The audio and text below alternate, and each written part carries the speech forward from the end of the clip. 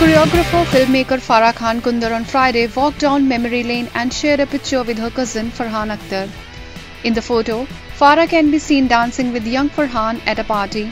Sharing the picture on Instagram, Farah wrote, "Before internet, Wi-Fi and computers, there was dance. The best family bonding, Farhan and I.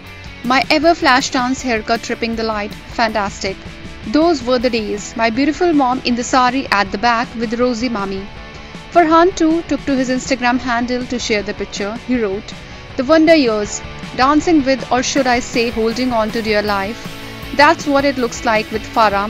Love the flash dance hair." Farah is quite active on social media. She often shares tidbits from her personal and professional life on it.